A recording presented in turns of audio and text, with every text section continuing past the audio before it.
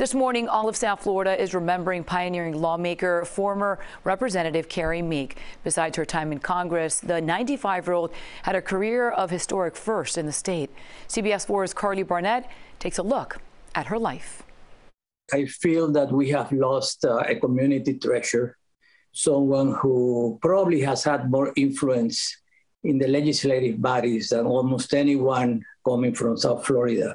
The influential former Congresswoman Carrie Meek died Sunday at the age of 95. But those who knew and admired her say she will long be remembered for her dedication to public service. She was an incredibly passionate advocate for those things that she believed in.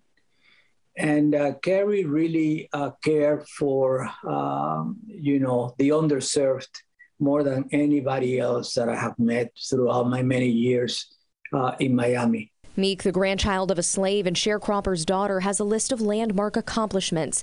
She was the first African-American woman in the Florida Senate, one of the first black Floridians elected to Congress since the Reconstruction era, and was also the first black professor, associate dean, and assistant to the vice president at Miami-Dade College.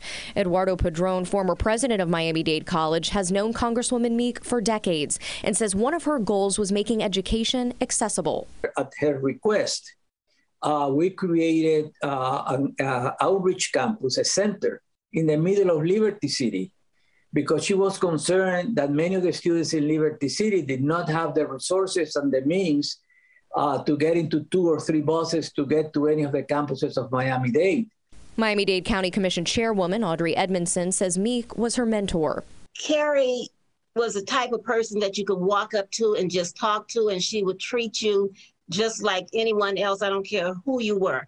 And that was one of the main things she told me. Never get so big that you look down upon your constituency. And that's something that I always cherished and something that I will stick by. She says one of her legacies is what she did for affordable housing. She enabled this whole entire county as well as the state to be able to cash in on the surtax fund so that we could help those who really needed a place to stay. Her 3 children issued a statement on behalf of the family. Carrie Meek was our family matriarch who fulfilled this role for the entire South Florida community. She was a bridge builder and healer, a unifier with a legacy defined by selfless public service. Forever the educator, the Congresswoman taught us all lessons about justice and morality. Her approach was rooted in kindness and humility.